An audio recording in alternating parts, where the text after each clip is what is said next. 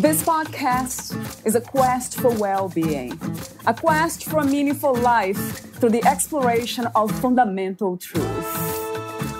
Enlightening ideas, insights on physical, mental, and spiritual health. The inspiration is love. The aspiration is to awaken new ways of thinking that can lead us to a new way of being well. Welcome to Body, Mind, and Soul Healing Conversations.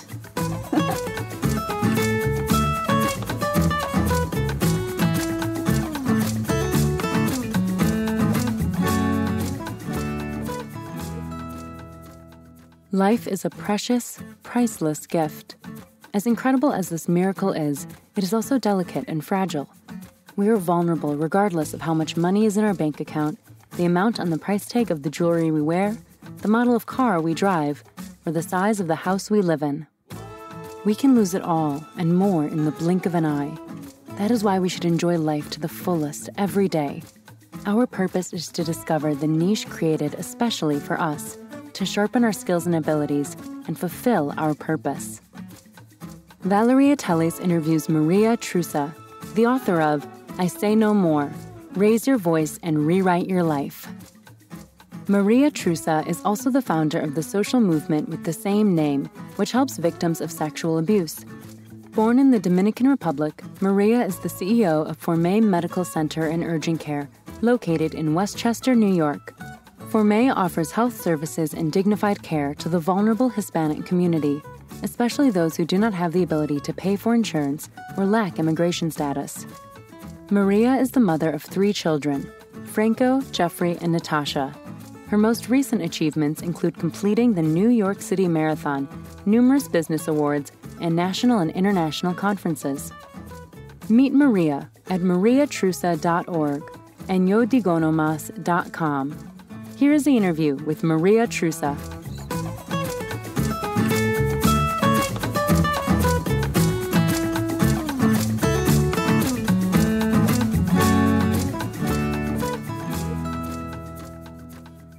In your own words, who is María Trusa?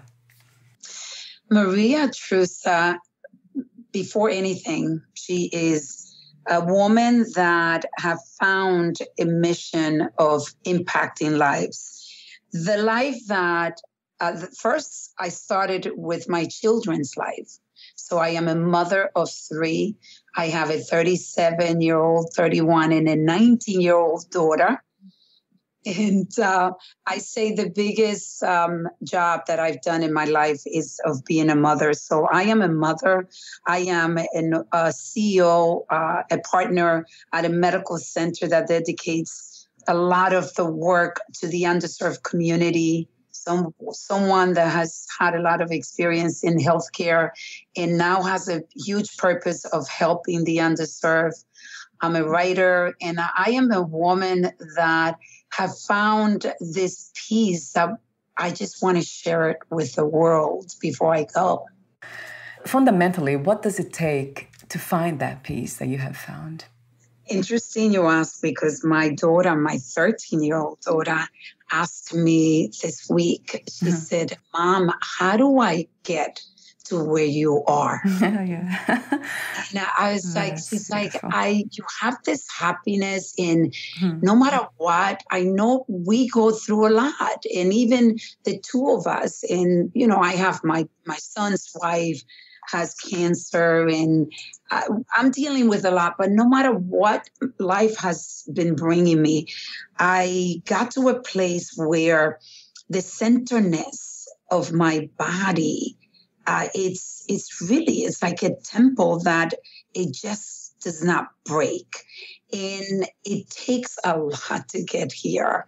But I told her, I said, Natasha, what you have to do is, number 1, you have to believe that you will get there. And then number 2 is on a daily basis, you work at it. You do work on yourself.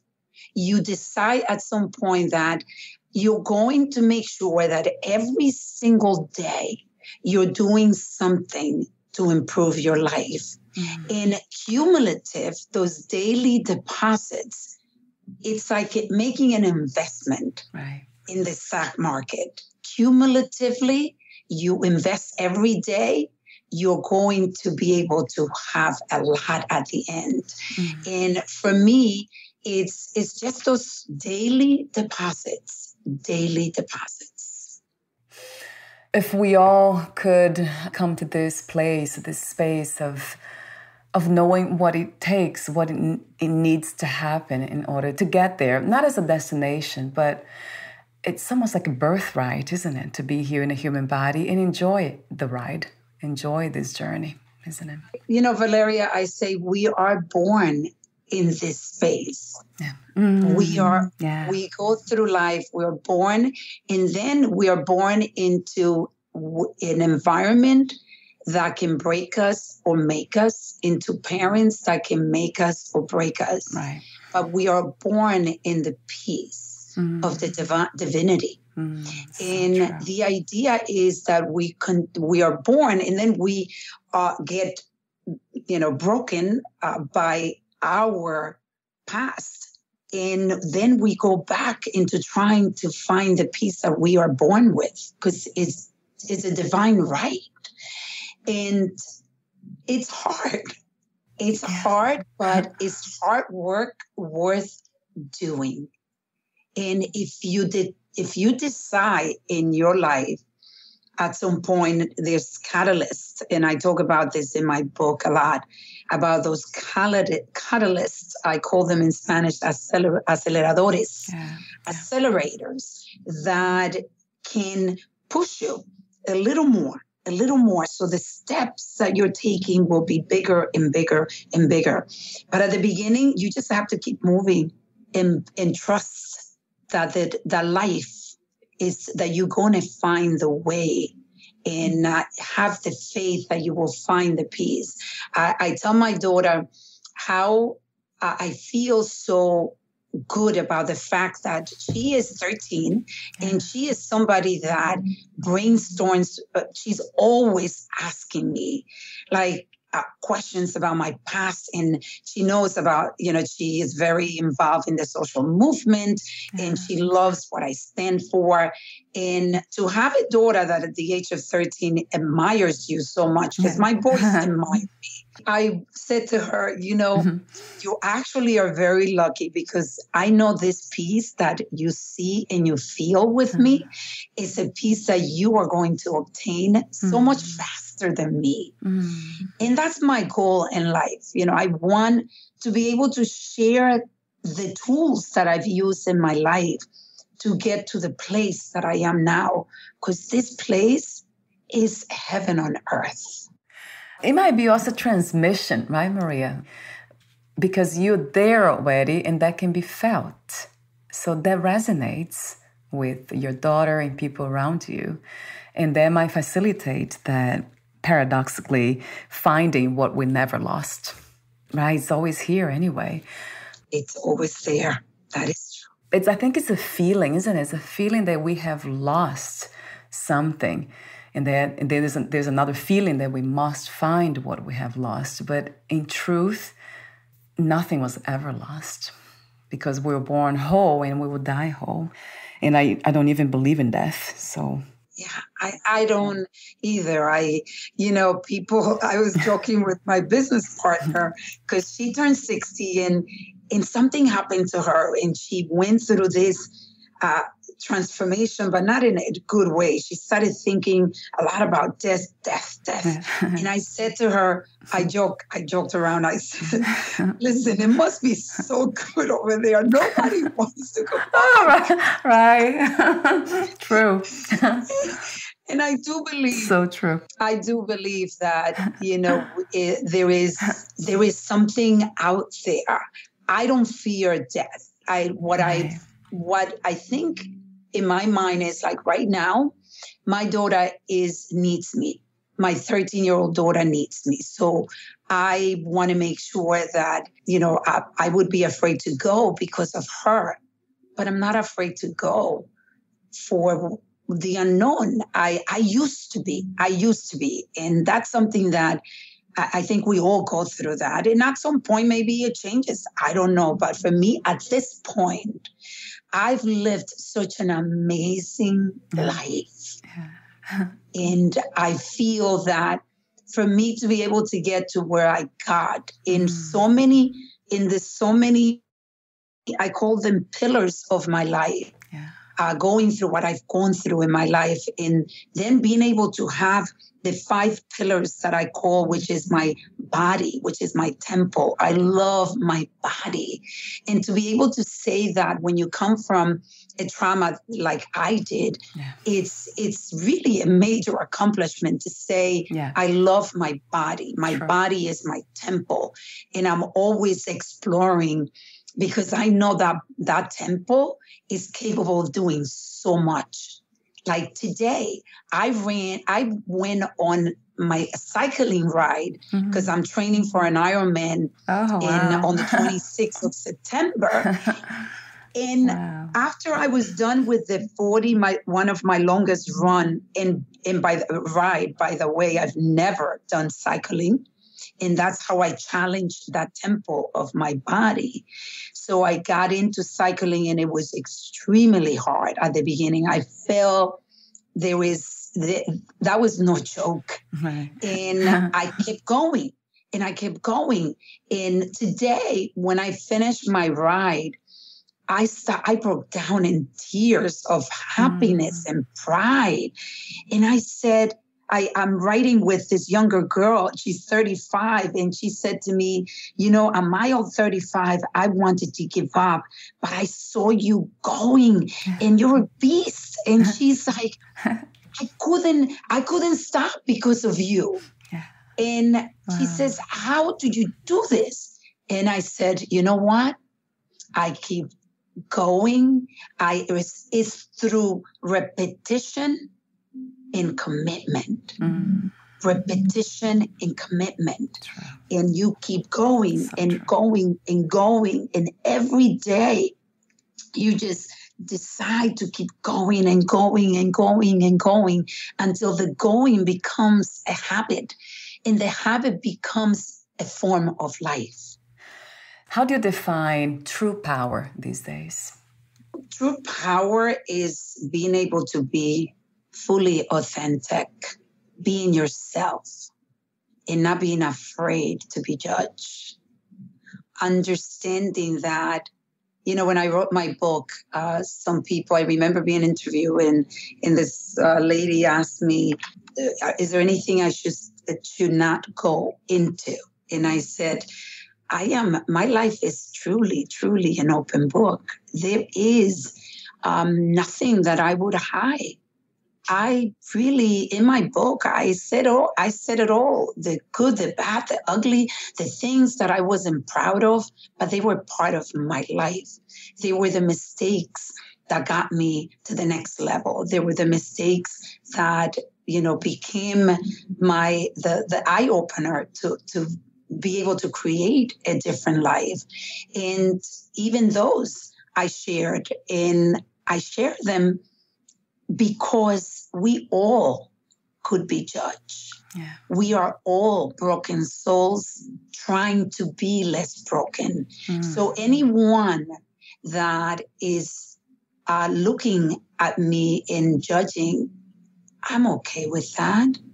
I truly am. And the ability to be authentic, just be who you truly are and not be afraid to say the wrong things. Sometimes I remember when even as I'm doing my show for the social movement, Yo Digo No Más, I have a talk show. And in this show, my team is correcting me a lot. And I said, listen, I don't want to be perfect because I'm not. And I am not a journalist. I didn't go to school to be, a journalist or to be an anchor. I am doing divine work here. And I'm okay if I make little mistakes here and there, because the power on being authentic is endless. That shows the true realization of who we are, right? In vulnerability, which is the journey in the human body, isn't it? The body is breakable. The feelings can be devastating.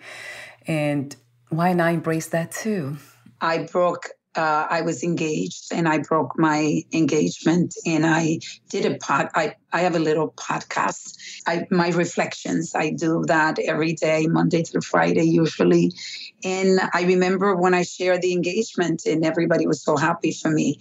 And then I just shared that it didn't work. And I was getting messages like, thank you so much for sharing the way you shared.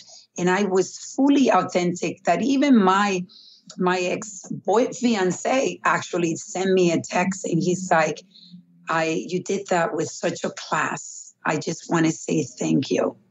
But I was fully authentic and vulnerable because that's what connects humanity. Yeah. But we try to be something we're not, and we try to hide our vulnerability, and then we really lose out on connections.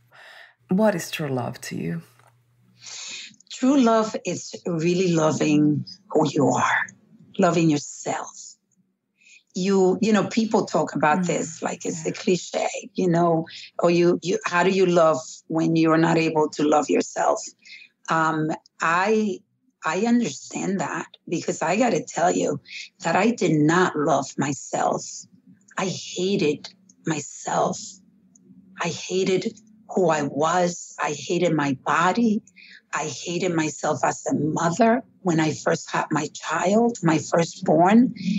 And then I started to love myself through the daily work and showing, like I said to you, over and over and over. Yeah. So when you're able to really get to a place where you truly love yourself, then you see the love on other people. You see that kindness, my core values are love, kindness, and respect. And I have that for myself first. So when I broke up with my fiancé, I felt that those values were being broken. And I said, if I don't keep my core values, then how do I execute those values on other people?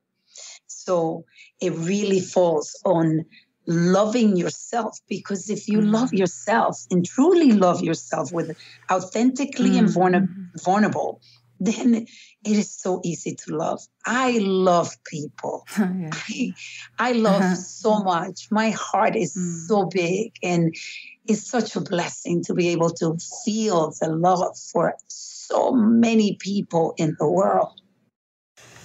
And my last warm-up question is about healing.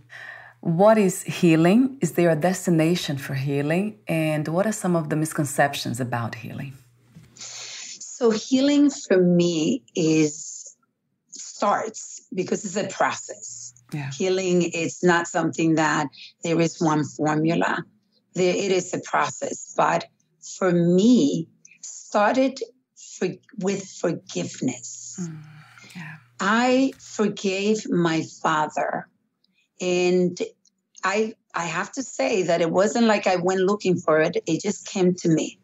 My father was dying in the Dominican Republic, and my uncle called me and said, your father is dying. I have not spoken to my father since I was 9 years old. And it's in my book, and we'll talk about that. But when he told me that my father couldn't speak, my father wrote. That was the only way he could communicate because he had a brain tumor. And my father wrote his last request was that he needed to hear my forgiveness before he would leave. Right. And my uncle called me, and I struggled with letting it go. But I asked for help. I said, God, please help me. I was in my 20s. I just had a son. And I said, if I forgive my father, that means that I have to let him go, and I have to mean it. I could not just say that I forgave him. Right. And Valeria, the beginning of my healing was when 5 minutes later, I get a call from my uncle. And he said, thank you. We all thank you.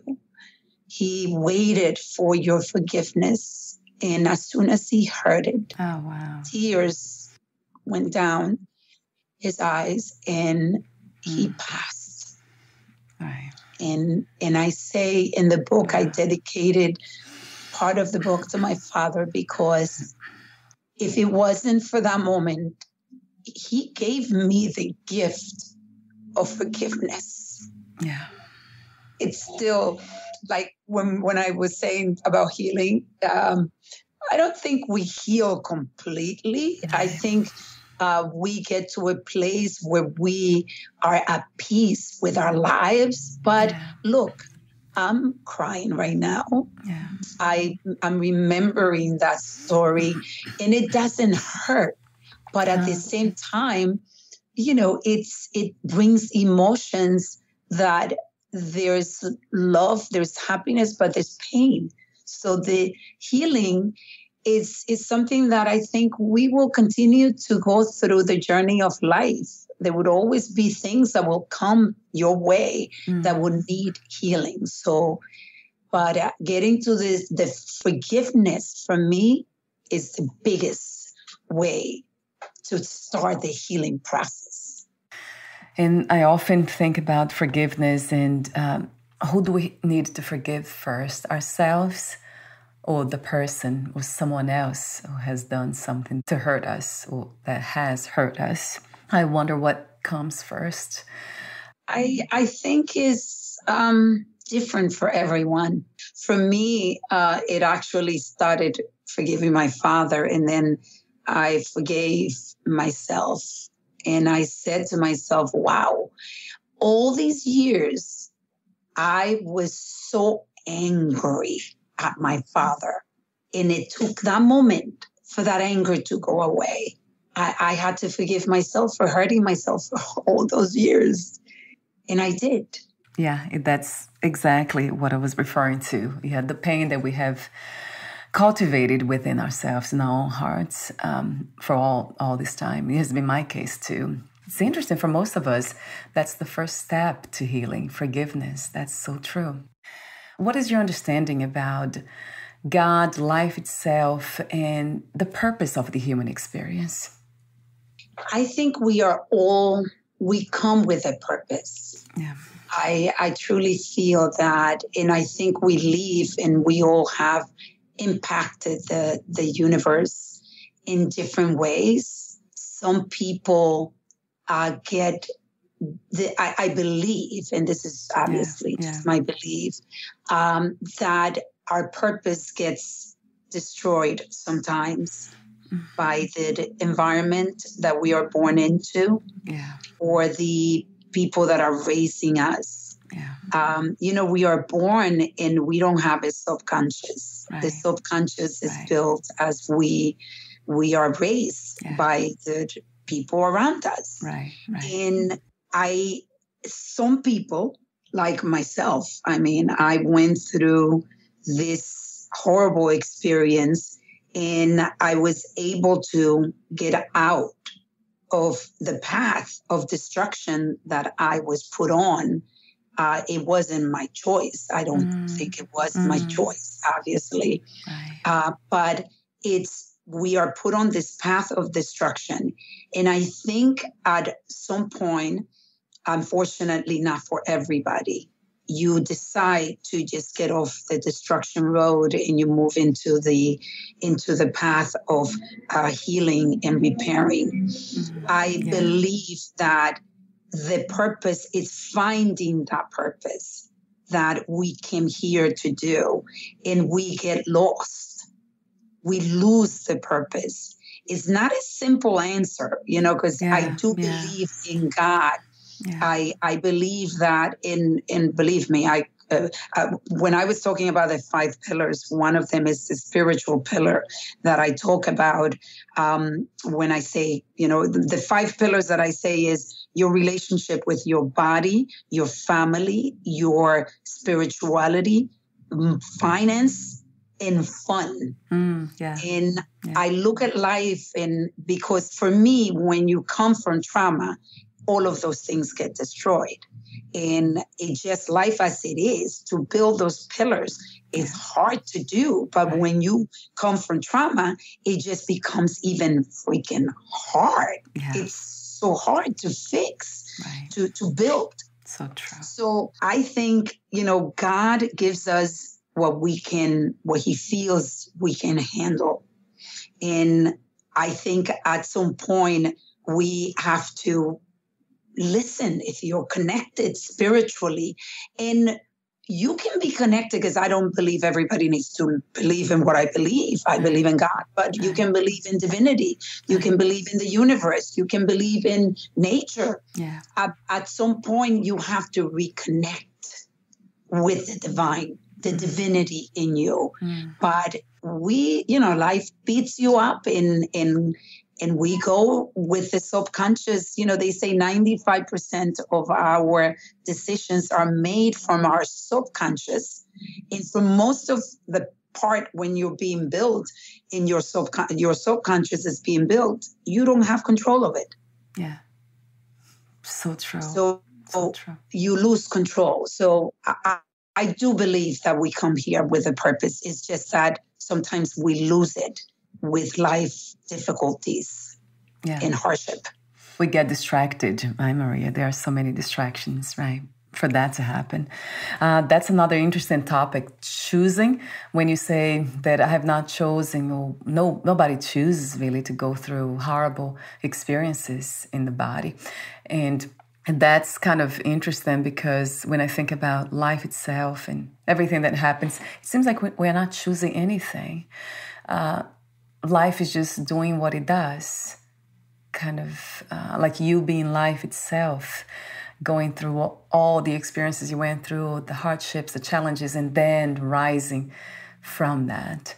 That's life's way of showing that what is possible, and how magical this experience can be. And you're right, not for everyone. Sometimes it doesn't happen, which is, it might be the mystery, right? Why, for some of us, people who go through the same challenges that you went through, that I went through, and they don't really recover, they decide to go on the path of destruction. That is... It's very sad, and that's why I wrote my book, because I said, if I can continue to impact people, and with my story and with the tools, there are souls out there that would be inspired, and they would start. I could be the catalyst. And that's what I like to do. That's what I'm doing right now. And it's so beautiful. Valeria, it's so beautiful. I love that work. So you wrote the book, I Say No More, Raise Your Voice and Rewrite Your Life.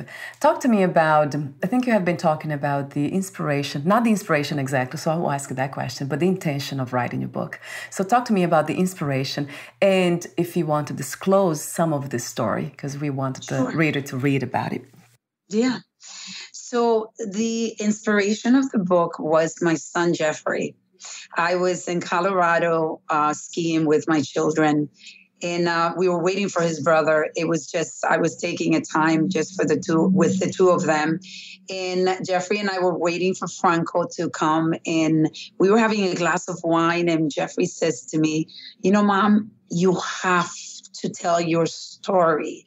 Please write a book. He's like, I don't know a CEO of a company. I don't know anyone in my life. And he works for Accenture. He's went to the University of Michigan, is very successful. And he says to me, I just don't know anyone that has come from your background. And for you to inspire the Latino community specifically, that they can too. You need to do this. So he was my inspiration to write the book. And everything, like we were talking about divinity, he put it out there, and then all the doors opened for me. I was asked 2 weeks later to be in a documentary that's supposed to come out at the end of this year in Channel 13, and is the triumph of an entrepreneur spirit, and I'm the Latino story. And that started, and then I had to go back to my childhood. I had to go back to the Dominican Republic. I had to face, where I was. I was, one of the things that I think your listeners should know is that I come from a very traumatic childhood. And the way that I wrote the book is the first chapter is extremely hard to get through. I share a lot of details of my story. And I did it for a few reasons. Number one is I want, if anybody's thinking of raping, because the rapists come from them being raped, many of them, I wanted them to be able to see the pain that was being caused. And I said, maybe sometime someone would be reading this and they would think, a lot before they take action. Number two is that, yes, you can come from that broken place. And yes, you can build your life and you can go from victim to creator. And that was my purpose. The way that I did the book is purposely from the victim perspective. And then you can see how I started to create a new life. And it was, to be at the age of 9 years old, for your father to give you to a man, to brutally rape you, to force you to drink a bottle of whiskey, which turned out to be a blessing for me, to force to leave me with this man, and for this man to brutally rape me the entire night, to the point that he almost killed me. He almost destroyed my little body. I had to have surgery after the rape because this man raped me so brutally that he broke me apart. I guess I know how horrible this experience in the human body can get. I mean, I have an idea because I have been through a lot too. But listening to details like that, it's so, for some reason, makes my body shake. And I'm trying to understand what it's trying to communicate. It might be shaking off the trauma that I went through too. So that's interesting. When I speak, I do a lot of speaking engagement. I'm starting to do a lot more. And I actually went back to Washington Heights because I'm from the Heights. I was born and raised in the Dominican Republic. I came here at the age of 15. I couldn't speak English. It was really hard to come here, but I came to Washington Heights and I just went back to my roots and I started doing public speaking there. And I remember speaking in this theater in people crying and shaking, and I could feel their trauma as well. And I said, I speak so detailed and vividly about it because we don't speak like this. We are used to sugarcoating sexual abuse. Sexual abuse in especially the Latino community is a major, I call it the silent pandemic. A silent pandemic. My situation is not unique. It happens a lot. And we need to stop it. And the only way we stop it is, like I say, break the silence. I'm wondering why, I'm responding this way. I usually try not to ask questions that will inspiring those answers because I don't want to hear the details. That's not because I'm trying to sugarcoat, like you're saying, or bypass anything. Yeah, I'm wondering what it is, actually. Now you're actually bringing this up in a very, very real way of the feelings of not wanting to hear those things. I don't watch TV. I really try to not to put my mind and body into unsafe situations or anything that will inspire it to remember or attach to darkness, I guess. And I'm not running from darkness, but no, I hear you, Valeria, because I'm like, yeah. I don't watch TV. I don't watch news. Right. But one thing that I realized that because this is something that people don't want to hear, I have to hear it because I have a social movement that where people come and tell their stories. Yeah. And the reason we specifically with this situation, we need to start speaking out because as we don't speak out and we don't get immersed into the stories, then we continue to have the vicious cycle that is destroying women, men, children throughout the world. Millions of people are, I don't know if you know the statistics, is that 93% of the abuse happens at home. Yes, I have read about that. Yes. So it is, and again, I don't want to concentrate on the negativity because even with my shows, I do the same thing than the book. I don't want anyone to get stuck in victim mode. I don't want anyone to get stuck on the darkness. I'm all about the light. Right. All about light. Although you acknowledge, the darkness in a very powerful way, in a sense of even acknowledging that the darkness is stepstone to lightness. We can't really reach that stage that you are in without going through. I guess some people, I ask that question too, is that possible to get to these realizations in life that how wonderful life is, what a miracle it is, without going through all these, the challenges and darkness? Is that possible? I often ask that question, but I think it is. Do you think that you would come to be the woman that you are today without going through the challenge that you've been through? Everybody goes through challenges. I tell my daughter, I'm learning so much from my daughter because my daughter has the most incredible life. And she says, sometimes I get angry because I have not been raped. It's like, not that she gets angry. She's like, you are someone that is so happy and so at peace. And I have it all. I have a beautiful life. I am financially, we do very well.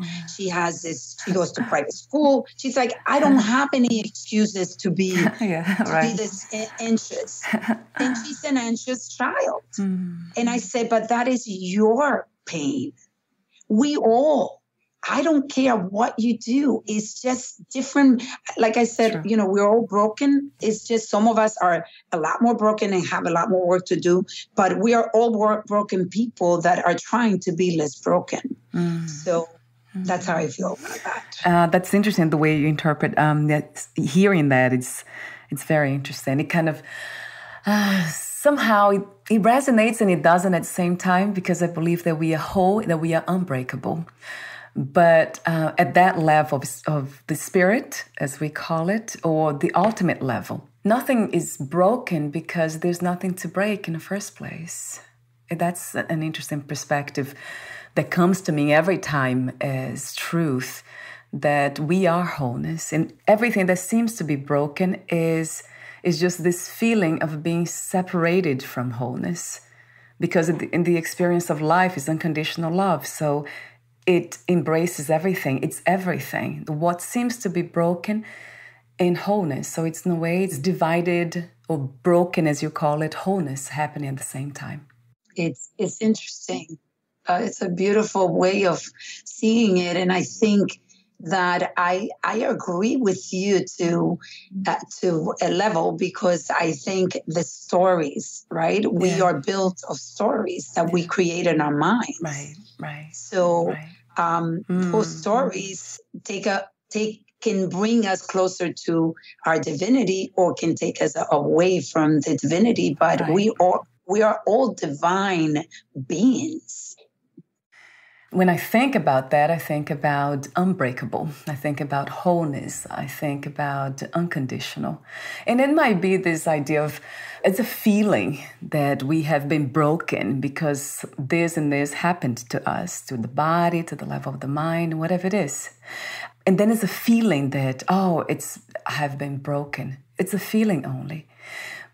But then I'm thinking about love too. Is love a feeling? It might be a feeling too. So what is all this? It might be love. Everything's a feeling, seems to me. Right? So what is not a feeling? It might be that unconditional life, unconditional wholeness. That's not a feeling. That's the truth. That this life, whatever this is everything. And it might be ultimately the unknown. And it's it's so beautiful because life is so beautiful. We're passing through. Like if we really could get to the point where we say, look, today I open my eyes and it's a gift that I open my eyes because a lot of people are not going to open their eyes. And I'm going to make sure that I'm not going to have a bad day. I'm going to have bad moments.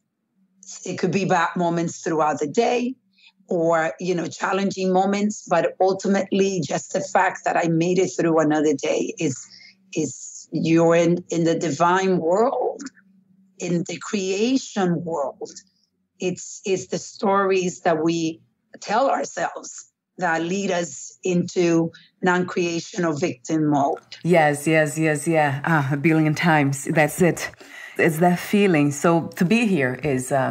it's unimaginable. It's the unimaginable, the unacceptable, I know, the unavoidable to be in a human body. So it's the miracle itself. It's incredible. But I know it's unacceptable, isn't it, for most of us, because we want this to be somehow perfect, somehow only good, only light. Just the fact that we are in a human body, it embraces everything, the light and the dark. It has to be both. Yeah, it has to be both. Or it would not exist. We would not be here. And I can tell you, Valeria, there is not a human being that does not experience dark and light. Right, yes. It's just some people have a lot of time in the dark and some people have a lot of time in the light. It's a balance between the dark and the light. But every single human being, in my mind, has dark and light. Talk to me for a moment about the I Say No More social movement. You have been talking about actually, but how does it work? Please describe that work for me. Yeah, so Yo Digo No Más, which means I say no more, that is the name of my book in Spanish. It came out of one night that I was in Vermont. I have a place in Vermont that I love, and I talk about it in the book. It's called Escapo. It's my escape. It is my, it's amazing. Like when I go there, I become a little girl. Yeah. And I brought some women, and about 10 women. I like to mentor, especially Latina women, and I ended up bringing them in. We were in the jacuzzi, and when I started telling them the story, I was shocked to find out that 8 out of the 10 were raped when they were little, in their early life. And it made me, that was sort of the introduction to realize that we have a silent pandemic, especially in our Latino community. And then I started doing public speaking before the pandemic hit, and people were coming to me all the time. And I'm like, oh my God, I can't understand this. And then I decided that I was going to create a social movement where we were going to tell, to know, and to unite, to tell the stories. Because nobody talks about this. This is a taboo, especially in the Latino community. Right. So that's why I created a talk show, Yo Digo No Más, that we launched a few weeks ago, 3 weeks ago. I'm very excited about this show. And their stories with the same principle. We hear the darkness, and then we see how these people got to the light.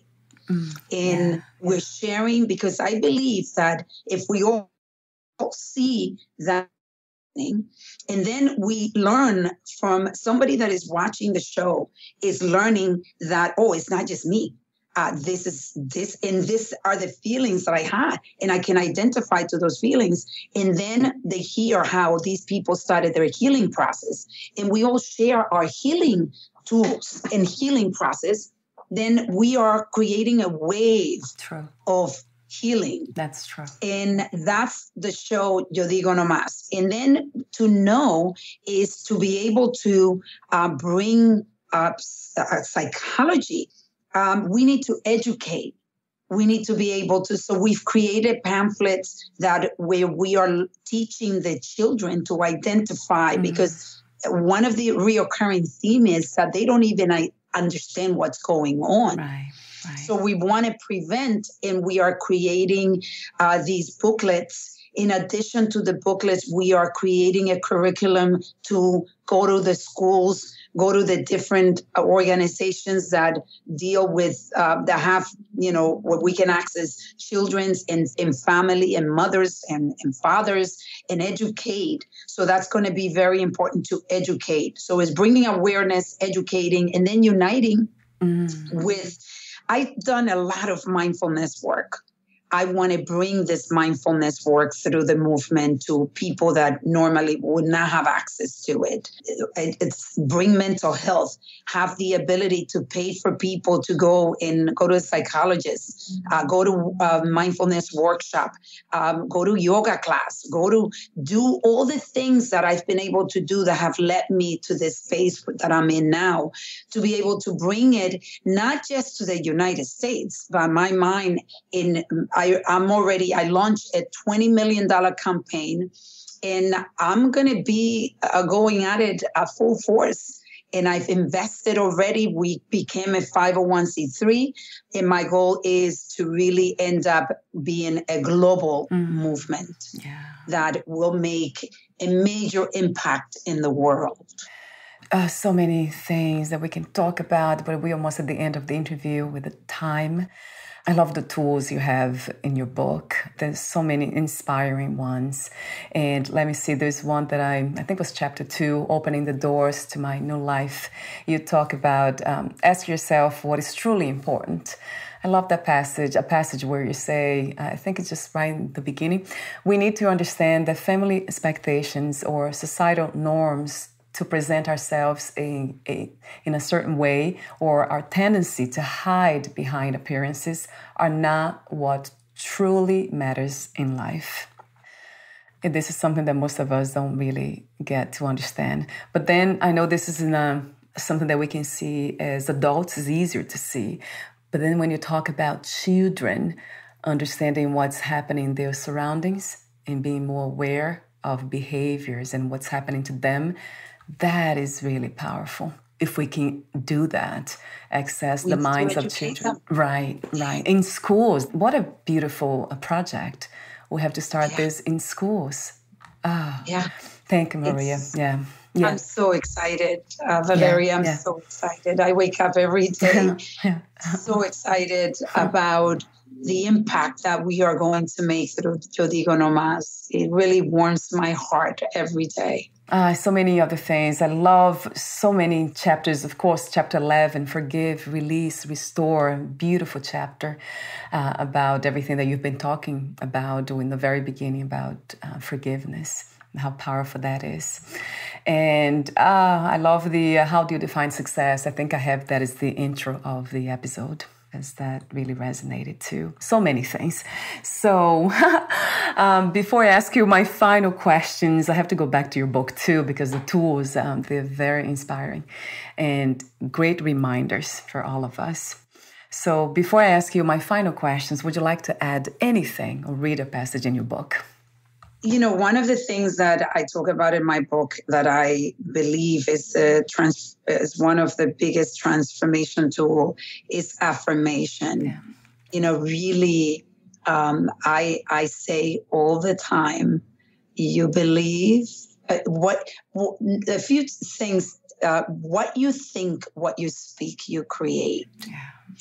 In what you can visualize, and you can believe, you will definitely create. When you connect your thoughts with your emotions, that energy goes into the quantum field and you get exactly what you want.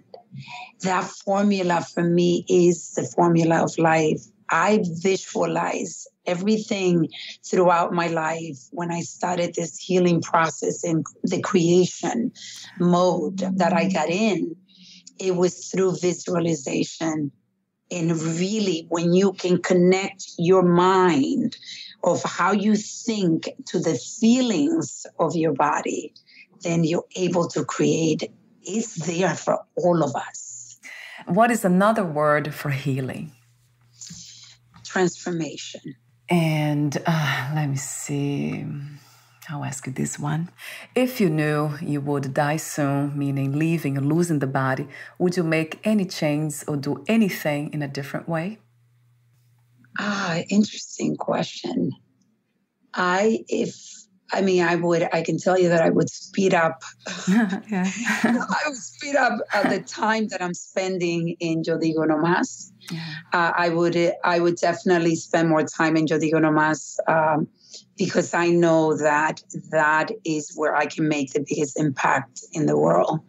I have two businesses, which is Yo Digo No Más is a nonprofit organization, and then I have the Formé Medical Center and Urgent Care. And if I knew I was going to die, I actually would give up some of my power in the Formé Medical Center and take more time in Yo Digo No Más. So my last question is, what are 3 things about life you wish everyone to know, to have, or experience before they lose the body? To be able to live a life where anxiety is not dominating your day. That's number 1. To be able to love you just the way you are. To be able to accept the things that are not in your control and really completely let them go. Because what is not in your control, it is not for you to put energy into. Yeah. Those are the 3 things that I would want people to get before they die. Beautiful. As always, that word keeps coming back to me. Thank you so much for your presence, your genuine, generous, wise presence, words, and everything else in between that could be felt today very powerfully. Thank you, Valeria. It has been an honor for me to do this with you because, I'm feeling your energy and you're feeling mine, and they're pretty in sync. So thank you. Yeah, thank you. And before we say goodbye, where can we find more information about you, your projects, books, products, services, and future projects? Yes, if people get moved by the movement, the social movement, please go to yodigonomas.com. And there is many ways that you can help out. And even if you are willing to tell your story, there's ways that you could do that with our interactive website. For me to find out more about María Trusa, you can go to mariatrusa.org. And there you'll be able to listen to my podcast. You'll be able to get the book and products. You can order the book. My book is in Amazon in Spanish and English. And it is in Audible in Spanish. And I'm working on the Audible in English to come out before the end of this year. Wonderful. I'll have the links on your podcast profile. Thank you so much again, María, for your presence. And we'll talk soon. Okay, Valeria, take care. Bye for now. Blessings. Bye.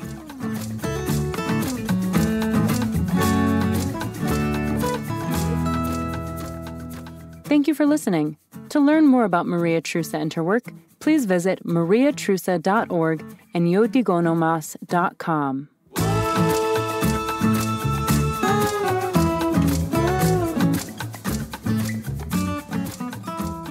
To learn more about this podcast, please visit fitforjoy.org/podcast. Thank you again for listening, and bye for now.